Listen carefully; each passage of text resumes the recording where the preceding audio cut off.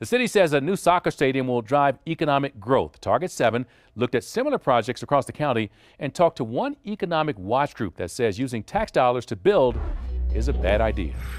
Building a stadium for a minor league soccer team is nothing new. Just because that's where a lot of the growth is in American sports. Look at this map. These are the USL championship cities that have built stadiums in the past 5 years. We know that we have a very strong following for soccer in Albuquerque and, quite frankly, New Mexico. But only one of them has built a stadium similar to the size and cost of the one being proposed here in Albuquerque. This is Lynn Family Stadium in Louisville. It opened last year at a tune of $65 million.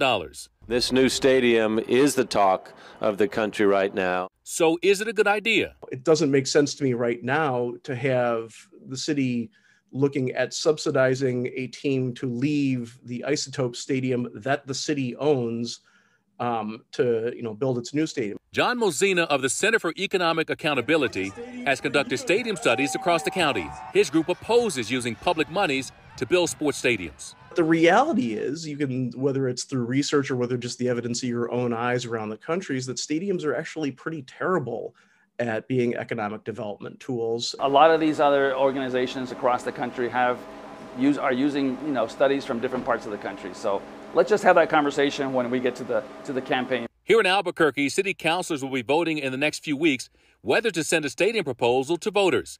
Mayor Tim Keller is asking for a $50 million loan to pay for it, possibly on one of these two sites. We've seen over and over in all these major cities where we invest in these kinds of facilities in the downtown that it can become the catalyst for growth and development and opportunity for housing and for retail, etc. On Action 7 News Live at 10, we'll talk to city leaders about how they plan to pay off the loan for the new stadium.